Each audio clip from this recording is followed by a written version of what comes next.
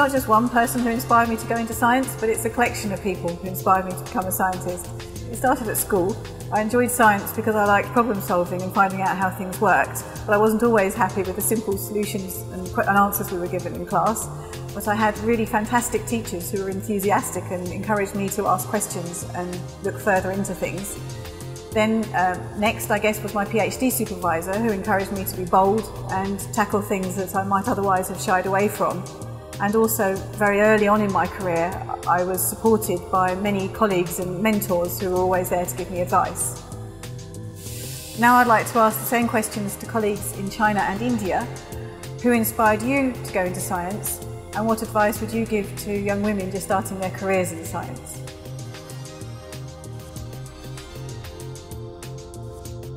The woman who had a big influence on my career was my mother.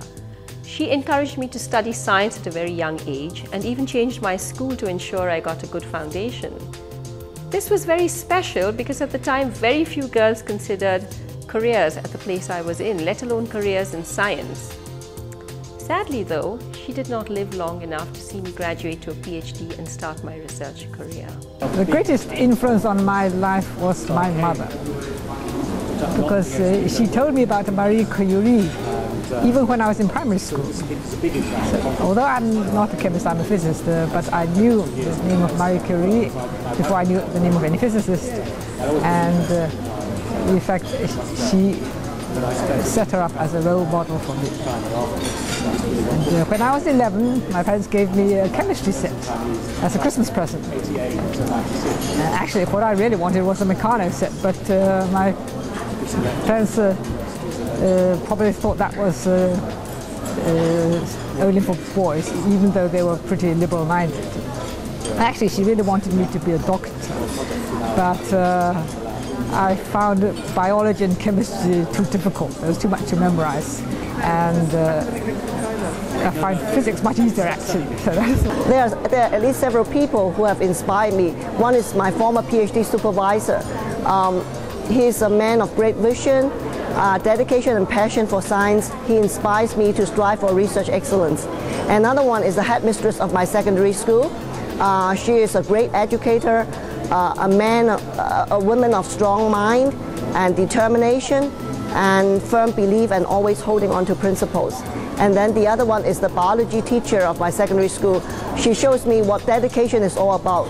She worked long hours even when she was pregnant, and she was spending time with us in class not long before she gave birth to her twin babies. And she always reminds us the Chinese saying, you should enjoy your work and you should respect your work. My PhD supervisors, they inspired me to aim high and made me believe I could achieve my goals. I think Professor Helen has been the greatest influence on my career. He showed me how much you can do when you are passionate about your subject. Many research scientists play important roles in my career, but the people who influenced me the most is my PhD supervisor, Professor Martin from Peking University, because of his attitude of work.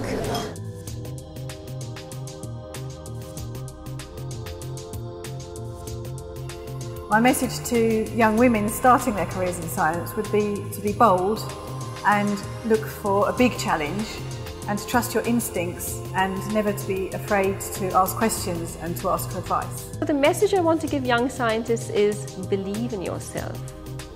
If you have confidence that you add value and that your experiments will work, many of the problems just disappear.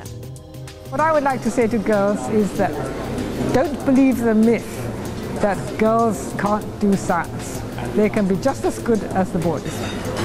So just go for it. So long as you have the patience and the determination, I think anybody, any girl can do science. So I strongly believe that irrespective of one's gender, ethnic or any other background, so long as you have the passion, dedication, determination, you'll be able to excel and to do work of excellent quality. And I don't believe there's any difference between a man and a woman, both in terms of the intellectual ability or capability for research. And so I would encourage young women not to be discouraged by traditional social values or family pressures. Just go and pursue your dreams, and then your dream will come true. It's definitely worth pursue science if you enjoy it. As well as careers in research, it also opens so many other doors, and you can get involved with so many things on the basis of having a scientific education. I will tell them to be determined, passionate, and work hard.